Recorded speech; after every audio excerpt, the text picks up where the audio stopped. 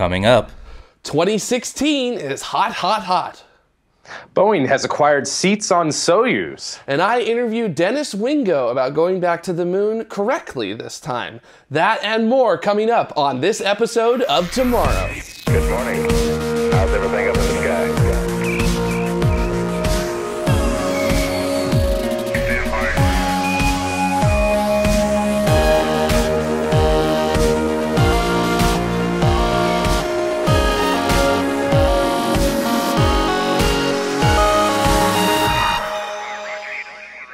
Hello and welcome to Tomorrow Orbit 10, Episode 3. We are so glad to have you here today. Now, before we get started with our show, which we have a very interesting show today, we would like to thank all of our patrons of the Escape Velocity variety. These folks have given us $10 or more per episode, and they get access to things like our Slack channel, where you can actually interact with me and Dutta and Ben and Space Mike and everybody else directly.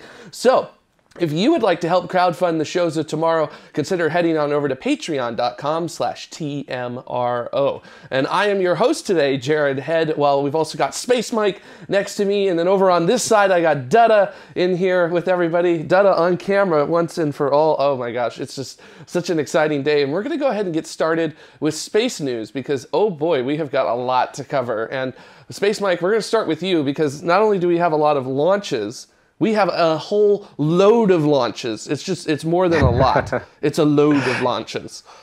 Yes, and we're going to start off with one that actually happened last Saturday, and this was right before Episode 2. This was just a couple of minutes before Episode 2 started, and we held off last week of broadcasting so that we could enjoy watching this live. But what I'm talking about is, of course, SpaceX's return to flight with their Falcon 9. So let's check out the launch footage from that successful launch. 5, 4, 3, 2, 1.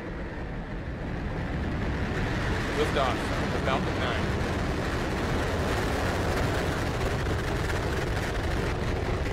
Drop AVIRC and GNC and proceed to procedure 3.170 for post. Now, as I said, this launch occurred last Saturday. That was January 14th at 17:54 Coordinated Universal Time from Vandenberg Air Force Base in California. And not only were they able to successfully do this launch, but they were able to also successfully land the first stage booster of the Falcon 9. And they landed that booster on their automated drone ship, Just Read the Instructions. And this was the first landing that they were able to successfully do in the Pacific Ocean and on that particular drone ship. And this was the 7th successful landing at sea, or rather the 7th landing total and the 6th successful landing at sea. And just amazing footage to see all the way down to the drone ship. Sounds like everybody got excited. Oh yeah.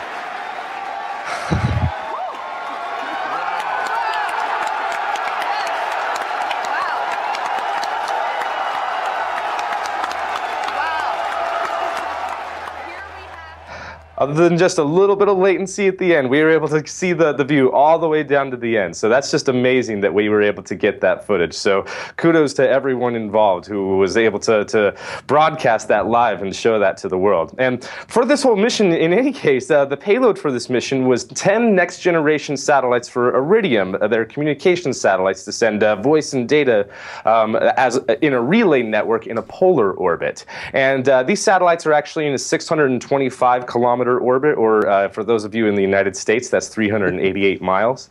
And we were unable to see footage of them being deployed from the upper stage of the Falcon 9 because they didn't have signal. They lost telemetry for a little while. But once they regained telemetry, all 10 satellites had been confirmed successfully deployed and were healthy and operational. And both Iridium, the customer, and Thales Alenia Space, the manufacturer of these satellites, have confirmed that they're in good condition. So congratulations to SpaceX for that successful return to flight, and I'm very excited for the future and all the launches that they'll hopefully accomplish this year. Yeah, that was fantastic. I was watching it in my hotel room with a bunch of my friends around me, and it was just so great with the footage coming back from the ship like that. So fantastic. And some bad news with the rocket launch as well. Mike. Yeah, and this was a experimental test. So, given that it was an experimental test, I guess it's there's not as much writing on it. But what we're talking about is a Japanese experimental rocket flight with a sounding rocket that had an upgraded third stage to try to get a 3-unit CubeSat all the way into orbit. So, let's check out the footage that they have from this, and then we'll discuss why this failed.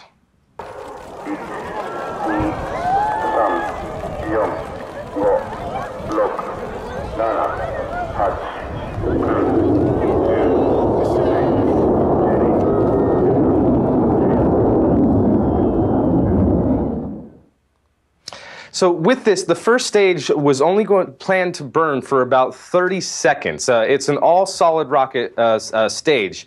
And they lost telemetry during those first 30 seconds when the first stage was burning, and the command to separate and ignite the second stage was never issued. So it fell harmlessly into the Pacific Ocean, but it unfortunately was not able to deliver its payload into orbit. And if it had delivered its payload into orbit, it would have been the smallest orbital rocket launch that had ever been conducted by Japan or anyone else in the world. So this was definitely a neat idea for having a small CubeSat-sized launcher. And in just a moment, you're going to get a good idea for a scale of what this was like. The 3-unit CubeSat integrated into the kind of payload adapter of its upper stage next to one of the engineers who were building this is just a really insane to think about how small this thing is and if it had actually been successful. I don't know if we're having any latency on the video, but there was one last picture there that I was talking about that unfortunately weren't able to see. Sorry about that, but it was very small and just not even like half a meter around in diameter. So unfortunately that wasn't able to happen, but this was just a small sounding rocket test, and it's unknown at this point if JAXA is going to try another attempt of an orbital launch like this, but it's kind of similar to several other developments that are going around as well, kind of like the University of Hawaii's Super Strippy rocket that failed last year as well. So it's interesting that those haven't been able to work, but hopefully we'll be able to do more stuff like that in the future. Yeah, and then we've got another successful launch from the United States as well this week. Yeah, this was just occurred last night, and kind of depends on where you are in the time zone. So in the United States, it launched at 7:42 Eastern time, but and that was yesterday on Friday, January 20th.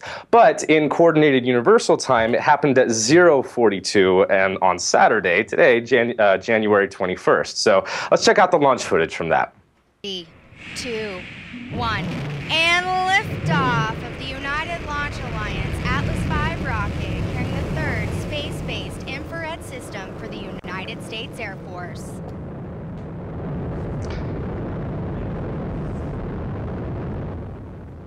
Now, unlike the launch that SpaceX did from Vandenberg Air Force Base in California, this occurred from Launch Complex 41 at Cape Canaveral, Florida.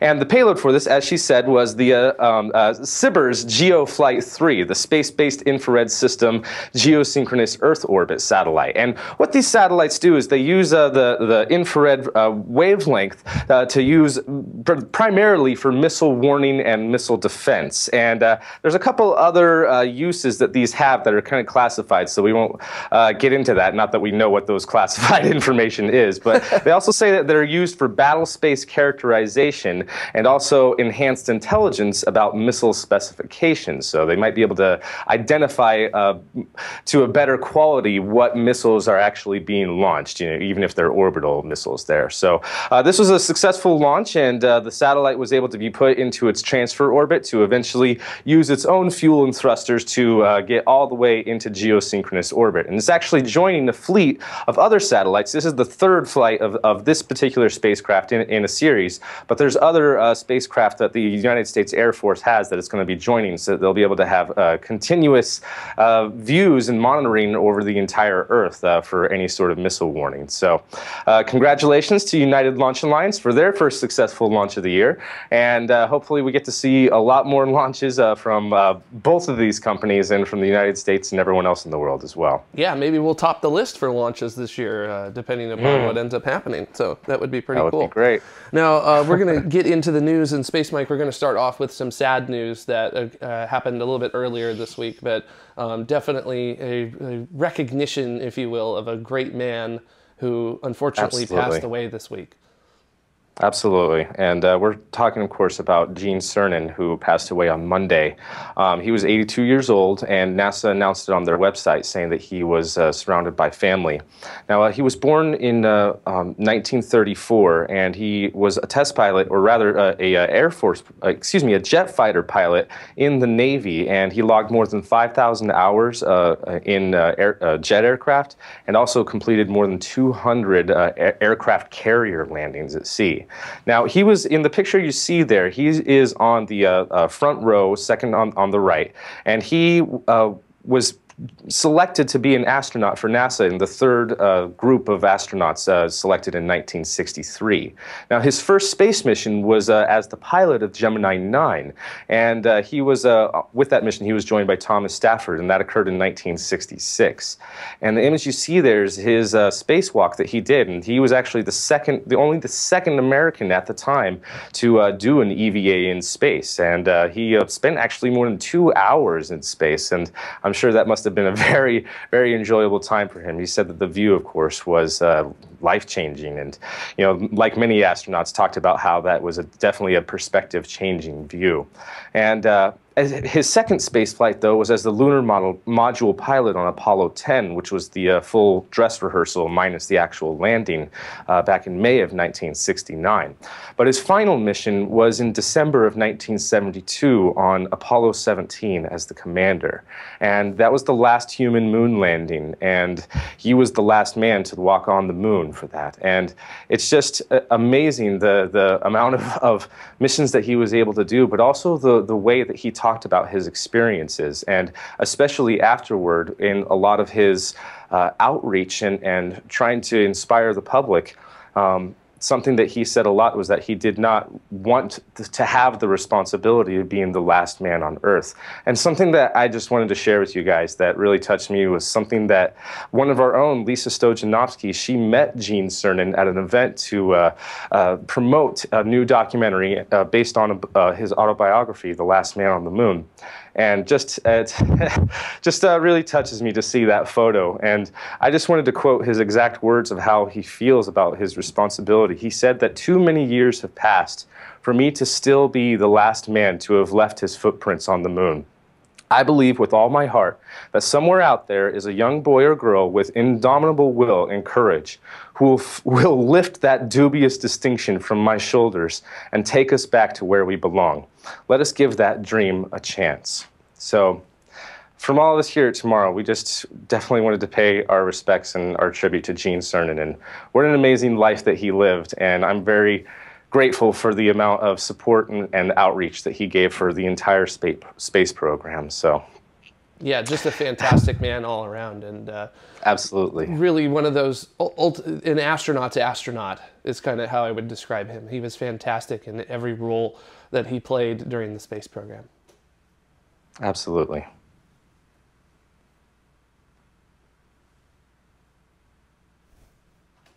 All right. And now that we're back, we're going to continue the news, where I'm going to talk a little bit about 2016, because it turns out 2016 ended up being the hottest year on record. And in fact, kind of blew away all the records, according to independent studies by NASA's Goddard Institute for Space Studies and the National Oceanic and Atmospheric Administration, NOAA, all both confirming independently that 2016 was the hottest year on record. Now, the previous hottest year on record was 2015, and if you'd like to get an idea of just how hot 2016 was, that red line that is significantly higher than all of the other lines there, that is 2016 itself. So significantly hotter. It was 0.99 degrees Celsius warmer than the mid-20th century average, and since accurate records have began in 1880, the 16 warmest years on record have occurred since 2001. So in other words, the past 16 years have been the 16 warmest years on record. So in case you wanted to know, any confirmation that climactic change is occurring, well, here you go. Here's your pretty solid evidence. It's a little difficult to refute with that there. So, Mike, going over to you, because there is some good news, as we started off our news with some bad news for both people and the Earth. Let's hear a little bit about what Boeing has up their sleeve, apparently. Yeah, and what this is with Boeing is this has to do with Sea Launch. This is the company that does the launches from sea that experienced financial problems and went into bankruptcy several years ago. Now, Boeing owns a part of Sea Launch. They are part of the shareholders of that, and so is RCS Energia in Russia. Now, Energia has tried to sell the Sea Launch to a Russian airline. We actually announced that story back in September of last year actually when I visited there and actually was in studio. Now, before that deal was able to go through and this Russian airline owns Sea Launch, they have to first settle with Boeing, who won in an international court that they get more than $300 million that needs to be paid to them before the company can be sold. Sea Launch can be sold. So, actually, what has happened in the recent developments is that Boeing and Energia have been talking out of court and have come up with a deal. And all of this kind of surrounds around the Soyuz flights. Now, Energia also announced a while back, or rather Roscosmos announced, that they're going to be lowering their crews on the Russian segment of the International Space Station from 2 members to 3 crew members, or rather from 3 crew members to 2 crew members. And that's going to free up extra seats on some future flights. And what Energia has offered is to give those future flights to Boeing. In fact, there's going to be 5 seats in total, and not all at the same time, one at a time.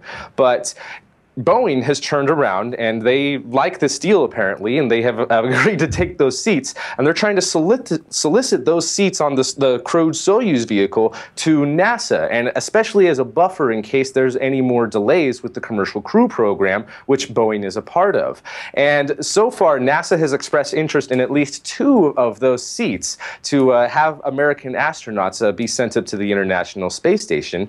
And until Boeing's Starliner comes online and SpaceX's Crew Dragon comes online, we might be able to use all 5 of those flights in order to keep the International Space Station continually habited by astronauts and cosmonauts from all over the world. So I really like this, that Boeing is, first off took this deal in the first place to kind of get their compensation for what they own in Sea Launch, and to also turn around and, they're selling it to NASA, so they're still making some money off of that. They're still making their money back one way or another, but I really like that this is just, another just-in case, because the deadline for NASA to order more seats from Russia to fly American astronauts has already expired. So we can't even order any more Soyuz flights from Russia unless they make a special exception for us. And, I'm sure, if things got drastic, they'd be willing to negotiate some sort of deal, but here's an opportunity that's already presented itself, and,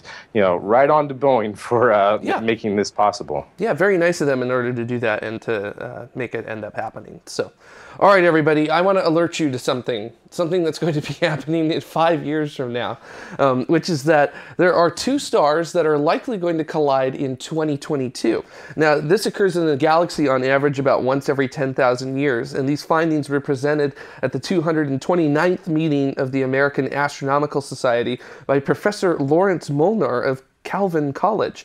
Now, these stars are in the constellation Cygnus, and what that means is that if you are in the southern hemisphere, very sorry, you will not be able to see these stars collide. Now, this binary is known as KIC 9832227. Sounds like a nice place to visit. Oh, great name. It's a contact binary, which means that the 2 stars' atmospheres are actually interacting with each other, and they're in contact with each other. These 2 stars, this is actually what they would look like if you could go out and see the stars, where there's just 2 of them touching. Now, they are slowing down as they orbit around each other, and they're eventually going to collide in 2022. Now, this will make a nova that will likely be bright enough to be seen with the naked eye. So if this holds true, this will be the first accurate prediction of a nova event in the history of astronomy. So a lot of people are very, very excited about this. And I know I'm very excited about this, and I will definitely have my telescope ready to go to try to image it.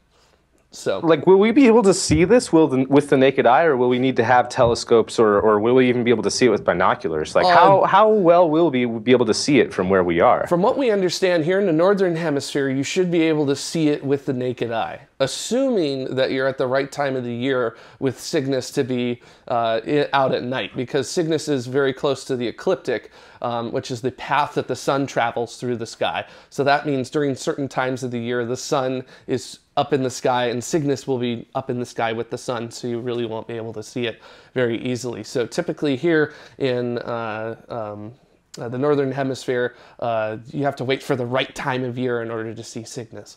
But you will be able to, it is predicted to be able to see naked eye, and I've even heard very optimistic predictions that it could potentially be bright enough to be seen during the daytime.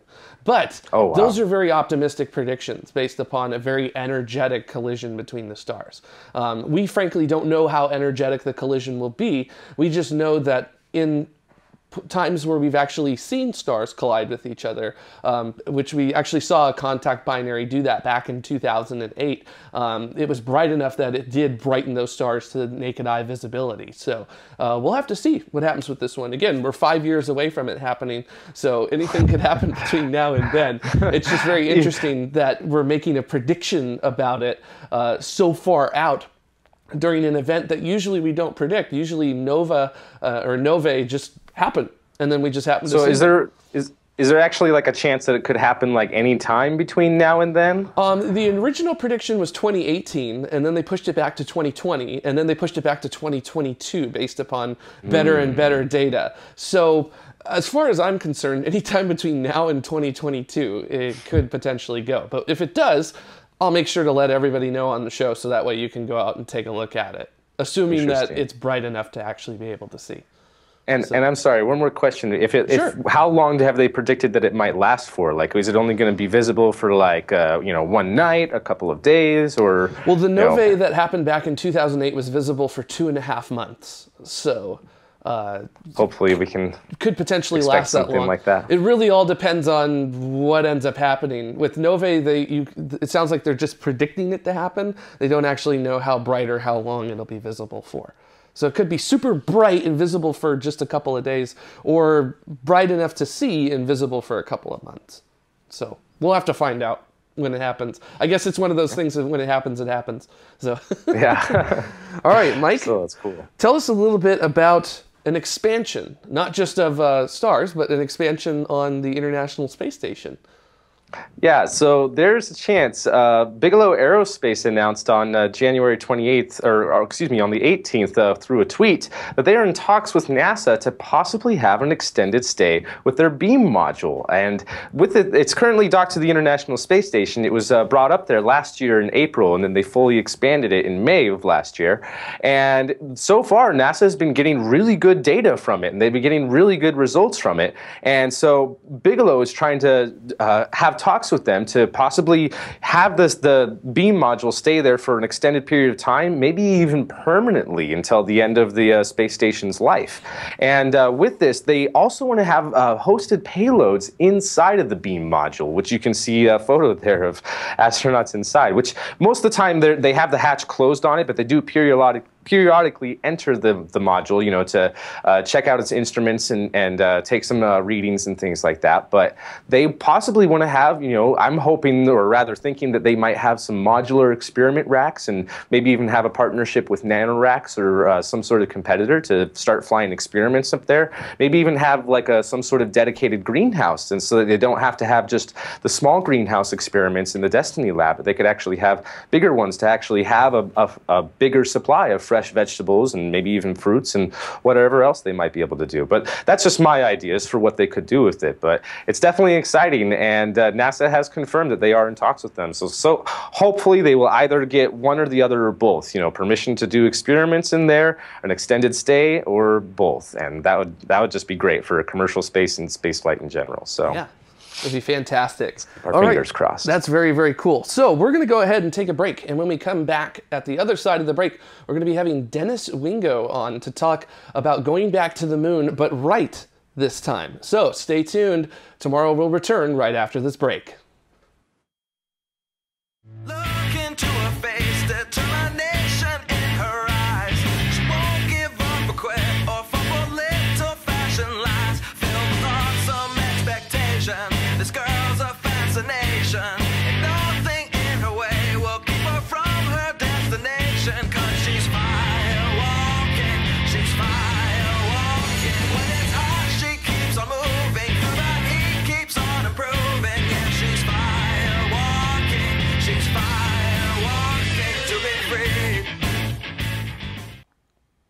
Hello and welcome back to Tomorrow. Now, before we get started with our interview with Dennis Wingo, we first want to give a huge shout out to all of our patrons of Tomorrow of the escape velocity variety. And of course, not only are we going to talk about our escape velocity patrons who give us $10 or more per episode, we're also going to talk about our orbital patrons as well. These folks give us $5 or more per episode. Now, they get free worldwide swag store shipping and a whole bunch of other goodies like our Google Hangouts when we do them. So if you would like to help crowdfund the shows of tomorrow, consider heading on over to patreon.com/TMRO. And I'm very excited today to be joined by our special guest for this episode, Dennis Wingo, who is the founder and CEO of SkyCorp Incorporated. Dennis, thank you so much for coming on the show today. We really appreciate you being here. Well, thanks for having me today. And that sounds like a good deal, man. I got to go check out your crowdfunding. Yeah, it's worked out very well for us in the past and so far into the future as well. Now, we're talking today about a really interesting article that you wrote called Going Back to the Moon Right This Time. Now, in that article, you talk about the plans beforehand, SEI in 1989 and VSE in 2004. But you don't quite touch on the idea of the plan to go forward in our current times right now. So do you think that either of those two previous plans are a good path forward, or is there another path that you think would be a lot better than those two?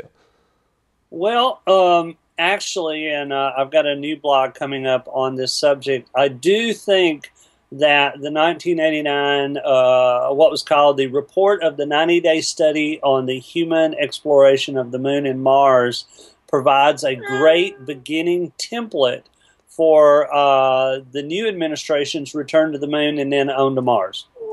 Awesome. And can you recap briefly for our viewers who may not be familiar with them what both SEI and VSE are with those two separate programs? Yeah, originally in July of 1989, President Bush Sr. came out with a new plan to return to the moon and on to Mars as part of, I guess that was the 30th anniversary of the lunar landing. And it was actually a pretty great plan. It involved the space shuttle at the time, and building a space station that would be an in-orbit transportation hub going to the moon, and then let's call it a quasi-heavy lift launch vehicle that could put 70 tons, and then an advanced launch vehicle that could put 90 tons into orbit that would enable us to build, let's call it a cislunar transportation system that would allow us to get first to the moon and then on to Mars. And there were 4 reference architectures for the SEI, as it eventually was called. Most of them had in situ resource utilization, oxygen production on the moon. It was actually quite comprehensive and quite, let's call it, geared toward more the technical engineering things that you had to do to actually open up the solar system. The VSE, as it was called, the Vision for Space Exploration, was announced in February of 2004 by George W. Bush, the son of H.W., in his before the election that year. And it was also supposed to be a template for a vision, and vision means sense of purpose for going to the moon and then on to Mars. At that time, there was no specific architecture called, but there were a lot of studies. There were what was called the Human and Robotic Studies, H&RT studies, of which my company was a part of, developing new technologies, solar electric propulsion and things like that to go back to the moon. And then there were what's called the CENR, or the Concept Exploration and Refinement. What was a little bit different about those is that at the time it was baseline that NASA wouldn't have enough money to build a heavy lift launch vehicle, and thus we're going to see what we can do with what we have. That got completely changed in 2006 when Sean O'Keefe, who was the NASA administrator and Bush family friend, left, and Dr. Mike Griffin took over with what he called at the time Apollo on steroids. And we all know what happens to people that do steroids. Mm-hmm. So pretty much that kind of, most of that fell away, and we kind of have what we have now, which is kind of, let's call it the worst of all worlds in terms of not enough money, too much hardware, and not a real purpose for going to Mars. Now, you mentioned that the justification for the SEI program was very weak. Some of it was noted as national pride, prestige, and inspiration were simply inadequate rationales for the new initiative when you stack them against other domestic priorities. Was that all that SEI had to offer, or was there something else that it could have offered? Well, there was a lot that it actually did offer, and let's call it, and I talk about this, I did a previous blog on John Logsdon's book, After Apollo. There seems to have been a disconnect, a very strong disconnect, and right after Apollo, between the policymakers and the people that were actually doing the technical design work. The same thing was very much true with the Space Exploration Initiative, in that, let's call it and we call it, when we do stuff, we call it level 0 requirements. Why are we doing this? And there was a disconnect. Oh, we're doing it for prestige, we're doing it for this or that. But the people who were working on it had incredibly good ideas, and it was an incredibly good implementation of how to go back to the moon, develop fuel depots, and all the kind of stuff that you need to build a comprehensive space exploration architecture. So, and this disconnect was the wrong part of the disconnect, which was the rationales, is what was what Congress seized upon at the time to actually defund the Space Exploration Initiative. And so, and then, as you see in my blog, it was a little different with the VSE. The top level guys had it 100% right. John Marburger, O'Keefe, Steidel, they really, really got the why, but the implementation was very weak. Mm. Now, you were quoted earlier in your career as saying there's no reason for going to Mars without helping the environment on Earth and building infrastructure that will supply raw materials for industry. Do you still, I mean, that was really forward thinking for as early as your career was. Do you still think that that's true today?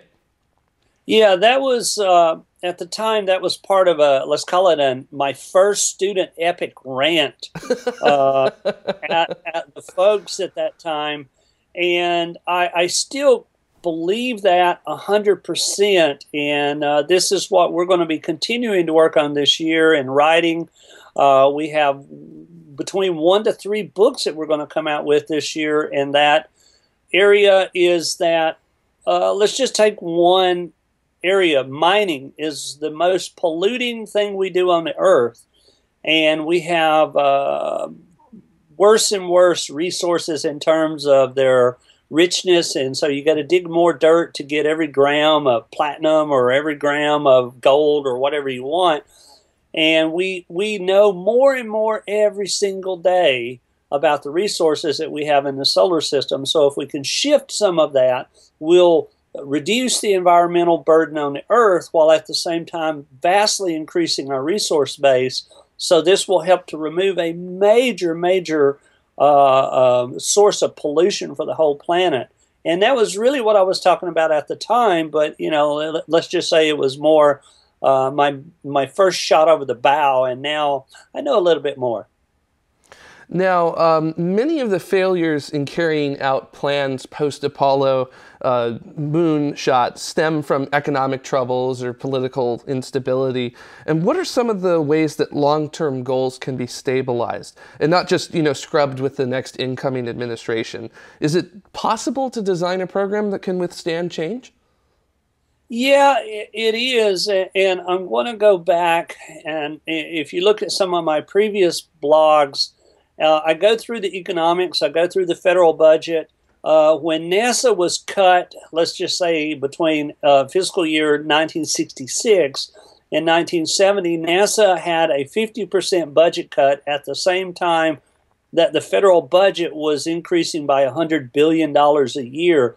So it was real, even though the deficit was used as an excuse both in the late 1960s and the early 1990s, federal spending as a whole increased dramatically during both of those periods. So at the end of the day, it was a question of priorities and political power versus the actual amount of money that we were going to spend.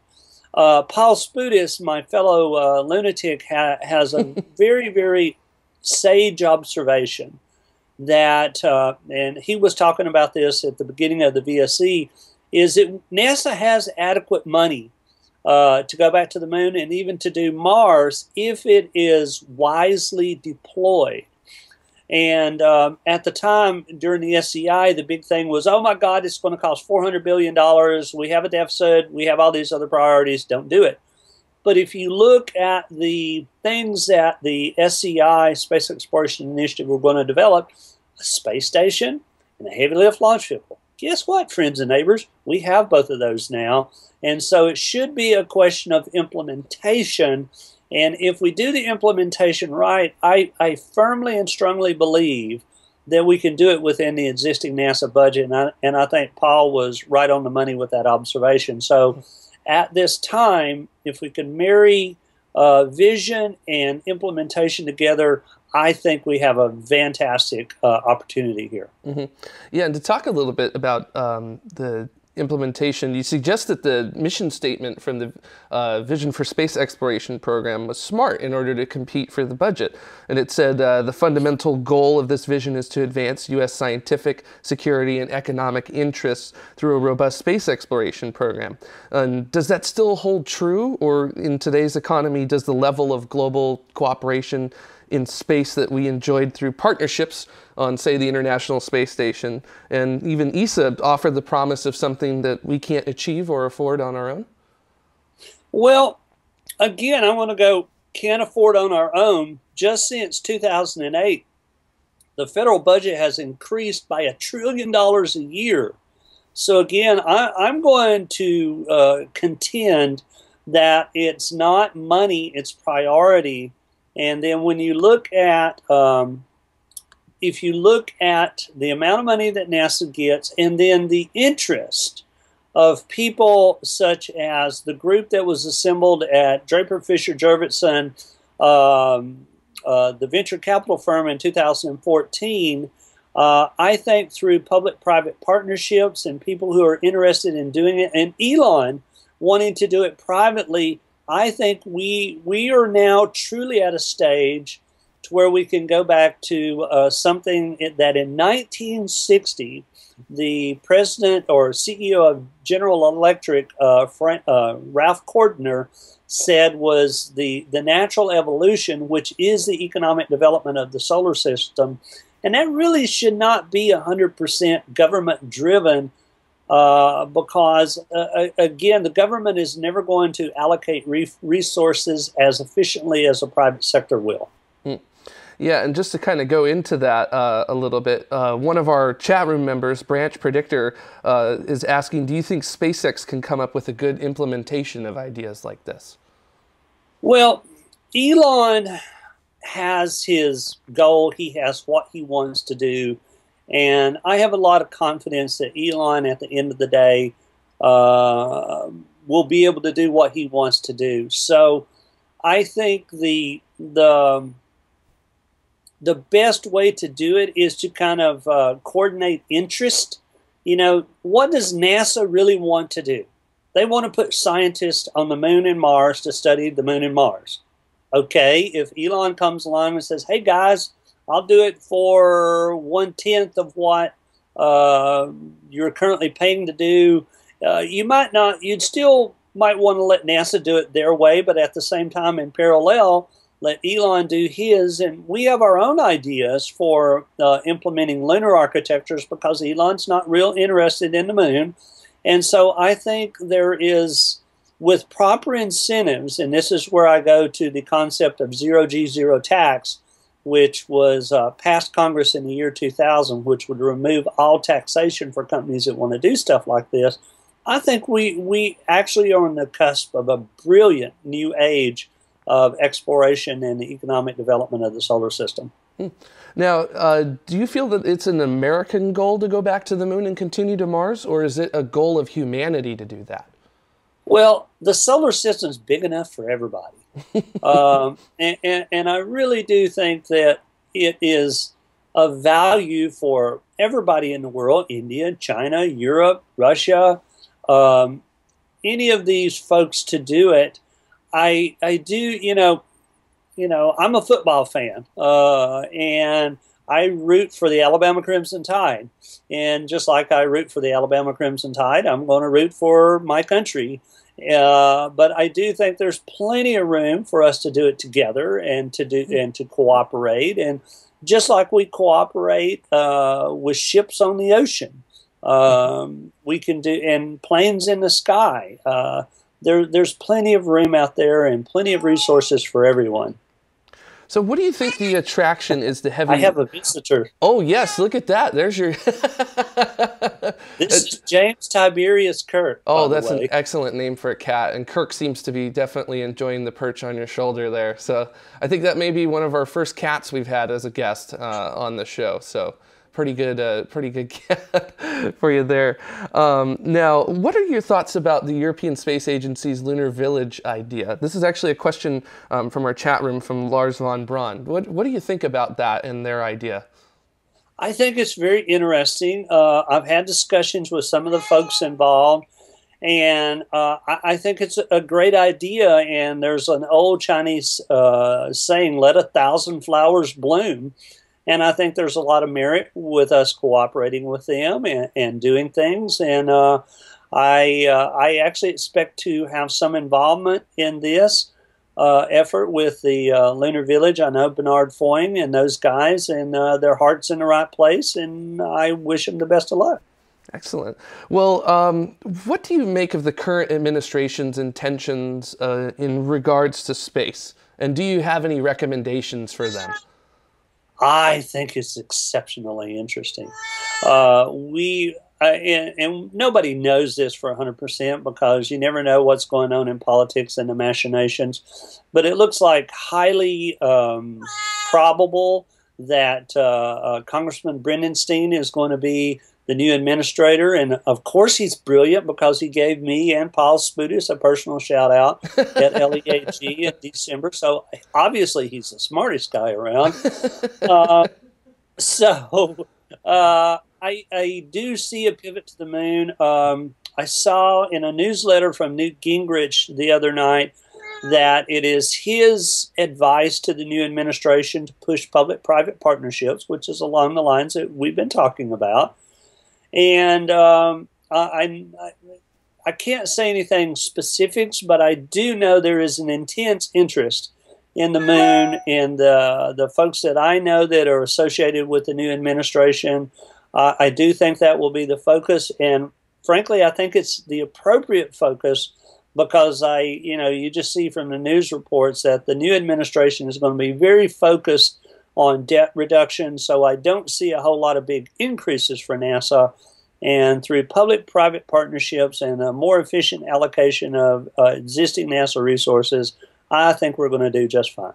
And is there anything that we as fans of human space exploration can do to help gain traction to these ideas of returning to the moon and Mars? Well, yeah. And I mean, this is along the lines of what I've been doing for literally, I don't know, past almost 30 years now since I got into the space business. Learn. What are you interested in? Are you interested in 3D printing? Think about 3D printing on the moon, how that would roll out. Do you have ideas? There's room enough in this for everyone. And I think, and I encourage the young people who come by our Lunar Orbiter Image Recovery Project there at NASA Ames is to go out and learn. What are you interested in? Do you want to help save the future? I truly believe that the economic development of the solar system and the acquisition of the resources of the solar system will help to build a prosperous global civilization where everyone can be prosperous. And thus, there is just so much room for everyone who wants to see a positive future to make their contributions. So, Dennis, where can people go to find out more about you? Well, basically, my WordPress blog at denniswingo.wordpress.com is where my current thoughts are. We have on Facebook our Lunar Orbiter Continues page, and I haven't updated my SkyCorp webpage in a while, which we're going to be doing soon. But this year, we're currently in development. There's going to be a Lunar Orbiter book, a nice picture book about all of our lunar images that will be coming out in a few months. We're looking to do 1 or 2 books on lunar architectures, and we hope to have those out in the next 3 or 4 months.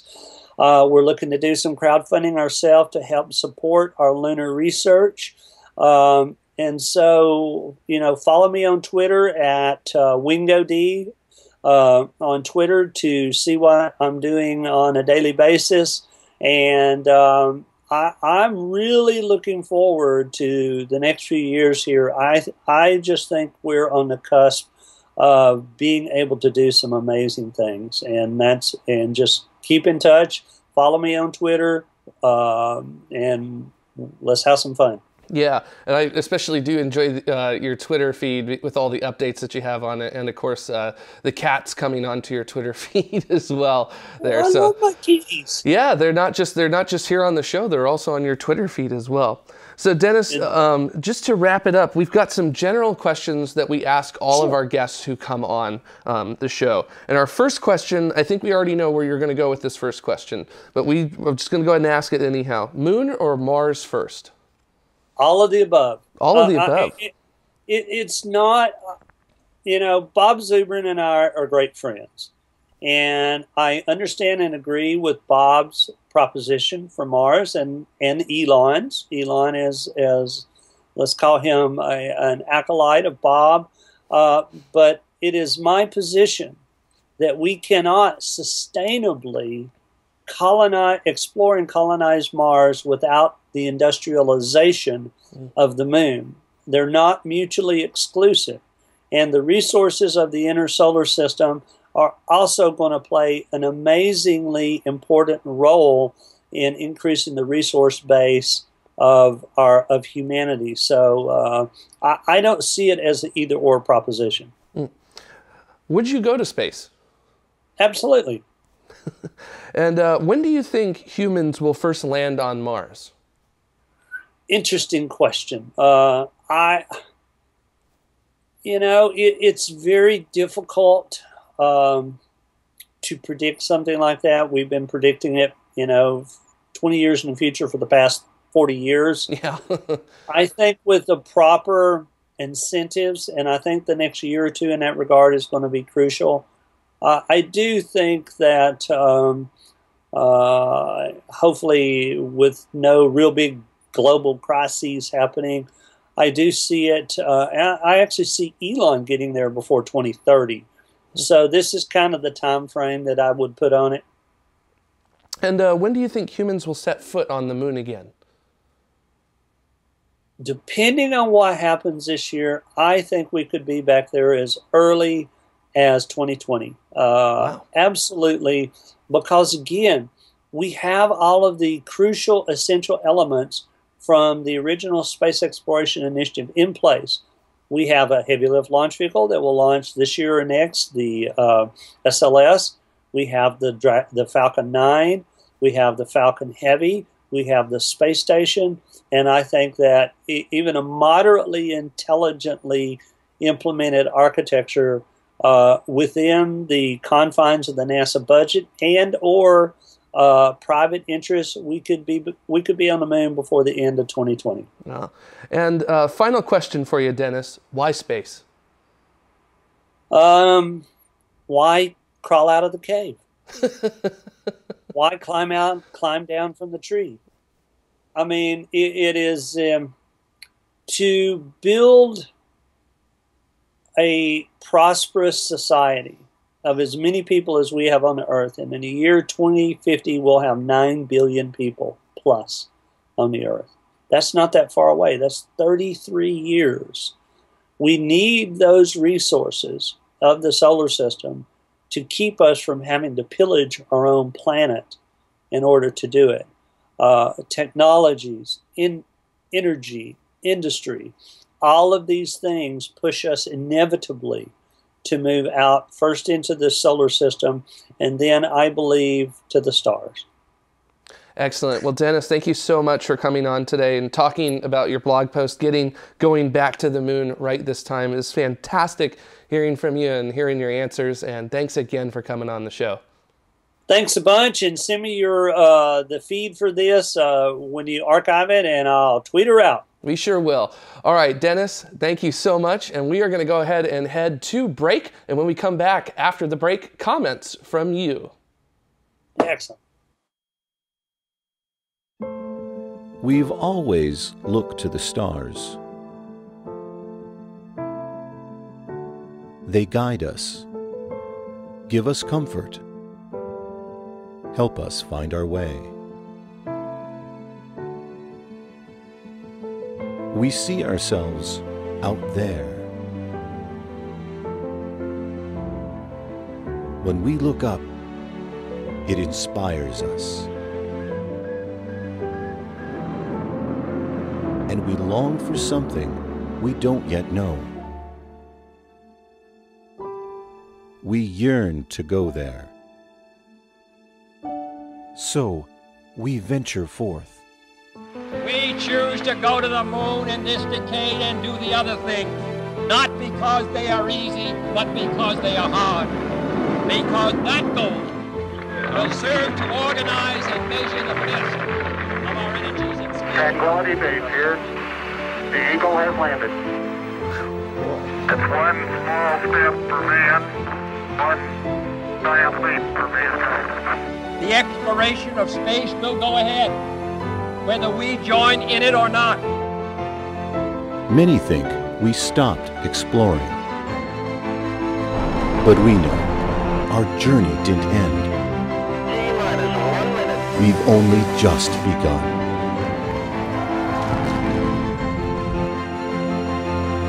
Orion is functioning perfectly at this point.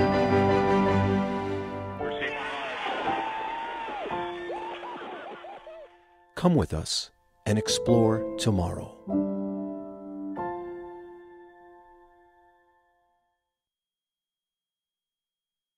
And welcome back after that fantastic interview. We're going to be going into our comments from last week's show. But before we do that, we first want to get in and thank all of our patrons of tomorrow. Once again, mentioning our Escape Velocity members who give us $10 or more, and our Orbital members as well, who give us $5 up to $9.99. But we also have our suborbital members. Now these folks give us $2.50 up to $4.99 per episode, and they get early access to After Dark and the show once we get it up. And then we've got our ground support members who give us $1 or more. They get their name in the show and access to our Google Hangouts. So try to find yourself there, circle yourself with a Sharpie. Oops, maybe not a Sharpie, but circle yourself somehow there. And if you'd like to help crowdfund the shows of tomorrow, head on over to patreon.com/TMRO. So we're going to go straight into the comments. I get to play Capcom today, and this should be very interesting since I've never played Capcom before. But the previous show's topic was about ISU, the International Space University, where we had our very own Lisa on with Carrie Ann to talk about that. And let's just go ahead and get straight into the comments, with our first comment coming off of YouTube from a member. Hopefully I don't screw up this name too badly here. Polkov Nicknades. Did I get that right? Polkov Nicknades? Something like that. Okay, close. We'll call that close enough. That's a tough one. Now, on the topic of spending the night as part of the Lunar X Prize, it should be noted that lunar night lasts about 2 weeks, as opposed to the 12-hour nights that us Earthlings are used to, which I reckon makes it more impressive. And yes, Absolutely. Yeah, it does. To engineer a vehicle to survive lunar night is a little difficult in order to do that, because not only do you have to deal with the fact that you're not going to be receiving power for 2 weeks, you have to expend power because your vehicle is going to get cold on the surface as well. So very cool stuff with that there. Uh-oh, now this one also comes from YouTube, from Marnix Jansen. Space Mike, I'm sorry, but you are wrong about the get-ahead tasks. They were explained fully in the press conference before the first spacewalk and were shown live. Routing cables in the rat's nest, replacing a broken camera, stowing covers for the PMA that were stowed in the airlock outside the station, and a few more. Space You're Mike? absolutely right, Marnix. You're absolutely right. And I have to apologize. The information that I wanted to get for this, of getting the facts straight, was from their press release, which didn't mention what those tasks were. And I did watch, a good chunk of the footage, although I didn't watch it live. But I didn't watch the whole thing, and I didn't watch the entire press conference. So I apologize for all of that. I should have done my homework a little bit better. And that's very interesting to know that that's what they were able to do. And especially, I'm wondering if it's the same broken camera that they were having problems with. I believe it was with one of the Earthcast cameras that we were having problems. So, but yeah, that's good to know. So I apologize for that, and I will do my best to do my homework better in the future. No harm, no foul. It happens to everybody. I know that I've got my own coming at the end of the comment section here. So we'll see how this goes. Now, our next comment comes from YouTube, from Philip Matson. Now, Philip says, in regards to the comment concerning going over your planned time slots, interviews, and whatnot, bless you. I feel people miss out on the content of a subject due to flashcard interviews and tight time constraints. Since being a YouTube entity, you can nearly run your own clocks, as you should. You are trying to gain knowledge from these people and doing a damn fine job at it. Take all the time you need. Thanks for sharing it. And yep, that's how I feel today. Going with our interview. Should take as much time as we need to. So, pretty cool stuff there. Even if we start late. Even if we start late, like we did today. And boy, did we start quite late today. But it's okay. We're doing the show. The people who watch this on YouTube archive don't even know what we're talking about at the moment. But that's okay. You guys, we're still glad you're watching. Just like Ben says, though, as long as the content dictates it, and we're having, when we have these really interesting discussions and everything like that, I feel the same way. I have no problem going over whatever, self-imposed time restraints that we try to have. The goal is to be a 1-hour show, but if we're talking about something interesting, we should just go ahead and go over our own limit there. Yes. So I agree completely. All right, and now going on to our next comment, also from YouTube. Wow, YouTube's really getting it in this week. Oh my gosh, this one's just a combination of letters. I am not DHCHKDSK. If you want to leave a comment telling us how we should pronounce that, have at it. I'll be more than happy to give it a shot again next week. So it says, "Go Lisa. It would be awesome to watch a flight to Mars, and even knowing someone on it." So I think that maybe, is that in reference to Lisa's space pod that she did this week, which was talking about the upcoming simulated Mars mission that I believe actually just began. No, I'm not sure if you watched the previous episode, but she said that she absolutely wanted to go there. She wants to retire and die on Mars. Oh, okay. Well, that's one way to go about it. I know I'm not one of those people, but very, very interesting with Lisa there. So there you go. Lisa, looks like someone is willing to support you. Maybe they'll crowdfund you on the way. Patreon.com/Lisa to Mars or something like that. So very, very cool. I'll be one of your Escape Velocity members, Lisa, for sure. I'll be one too. So to help you whether it be Lisa or anyone else, just anyone that you know, or any sort of celebrity status that you might have some sort of relationship with, it would be super interesting to watch that journey, and kind of have that whole human perspective on it. And you know, I'm sure with the different astronauts and cosmonauts and hopefully taikonauts that will be involved with stuff like that, you know, I'm sure there will be particular people that all of us will, you know, kind of latch onto and relate to more than others. And yeah, when this becomes a reality, which I am fully confident it will be, it'll be really interesting to see those kind of human stories when it happens. Yeah, very, very cool. All right, and our final comment comes from Thom Westcott from Patreon. It says, dark energy, dark matter. Like I tell my third graders who just discovered infinity, it's not a real thing. It just means that if you think that's the answer, there was something wrong with your question. Ooh, shots fired at me with a little bit of that there. I will say that my upcoming space pod for this week is about dark matter. I'm not going to talk about dark energy because that's some mind-blowing kind of stuff. But dark matter is a little bit more of a simple to understand concept than dark energy is. And I will tell you something, I will humble myself a little bit in the space pod. I will not be as evangelical about, preachy about dark matter, if you will. And we're going to it's a very good, solid look at it. And researching it, I think I am going to have to eat a little bit of humble pie, but that's okay, because pie is my favorite dessert. So it's okay. It like, you know, it happens to the best of us, right? I can't help it.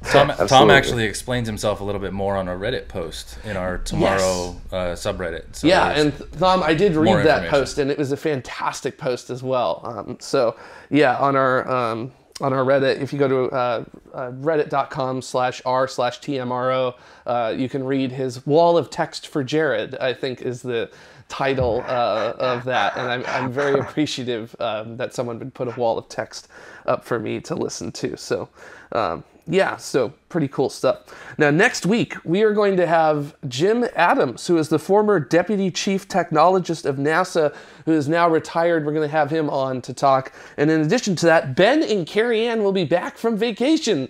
So that means that if there's something wrong, it can get fixed. I don't know what that means, other than we're gonna need to clean up after the party. Yeah, we are.